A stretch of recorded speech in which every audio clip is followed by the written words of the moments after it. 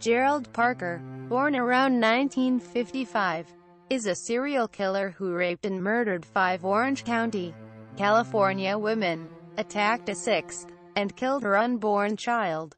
The crimes took place in the 1970s, but he was discovered some 17 years later via DNA, convicted and sentenced to death in January 1999. The murders that he committed took place in the cities of Costa Mesa, Tustin, and Anaheim.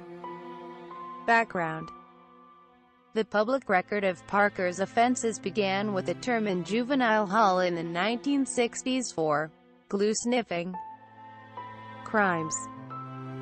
In 1978 and 1979, Parker raped and murdered 5 Orange County, California, women. He also attacked the 6th woman and killed her unborn child.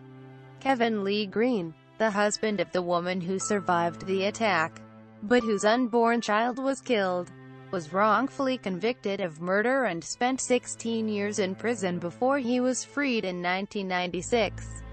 New DNA technology identified Parker's involvement in the crimes in 1996. He was convicted in October 1998 on 6 counts of first-degree murder, 6 counts of first-degree rape, and 1 count of first-degree attempted murder.